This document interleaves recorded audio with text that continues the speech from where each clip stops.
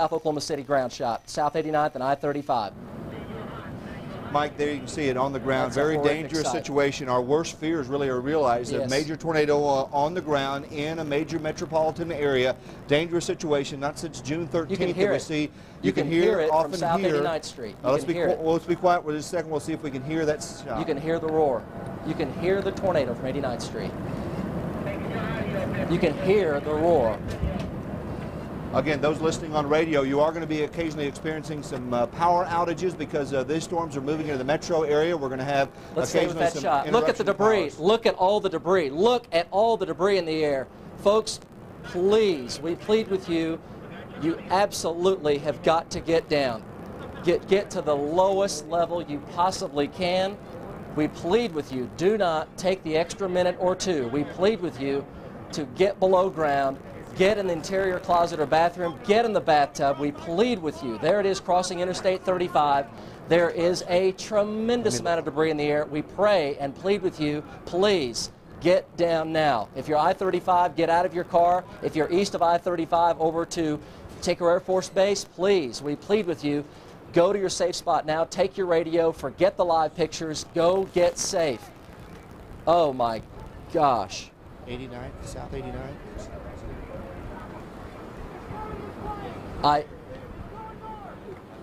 Folks, we plead with you, just go to your safe spot if you possibly can. That's an F. Look at the horizontal vortex. That is an F4 to an F5 tornado. That's winds of 250 miles. On May 3rd, 1999, one of the most powerful tornadoes ever recorded touched down on planet Earth. Its target was the city of Moore, Oklahoma. Earlier in the day, the National Weather Service Storm Prediction Center located in Norman, Oklahoma, issued a slight risk for severe storms anywhere from Nebraska to Texas.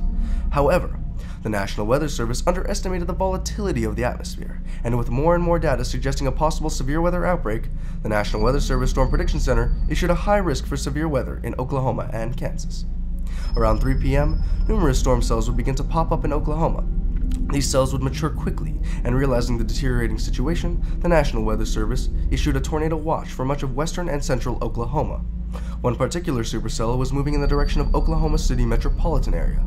This cell would produce hail the size of baseballs and multiple other tornadoes before dropping the monster tornado at approximately 6:23 p.m. Central Daylight Time. The tornado tracked northeast towards the community of Bridge Creek, where it rapidly intensified into a wedge tornado, attaining F5 status. Damage was extreme, as many homes were swept away completely, leaving only concrete slabs where the foundation once stood. Damage surveyors noted that the remaining structural debris from some of the homes in the area were finely granulated into small fragments, and that trees and shrubs were completely debarked. Extensive ground scouring also occurred, and vehicles were thrown hundreds of yards from where they originated, including a mangled pickup truck, which was found wrapped around a telephone pole. At this time, a mobile Doppler radar, positioned near the tornado, recorded the highest wind speed ever recorded on Earth. The winds were over 300 miles per hour, and realizing the severity of the situation, the National Weather Service Storm Prediction Center issued the first ever tornado emergency for southern portions of Oklahoma City. The tornado continued to plow northeast into the city of Moore. The tornado destroyed and reduced most homes to rubble. Multiple vehicles were thrown significant distances away from where they originated, and many homes were reduced to a bare slab. Many trees were severely debarked, and the ground badly scoured. The tornado continued into Dell City and then Midwest City before finally dissipating. The storm caused 36 deaths and injured over 500 people.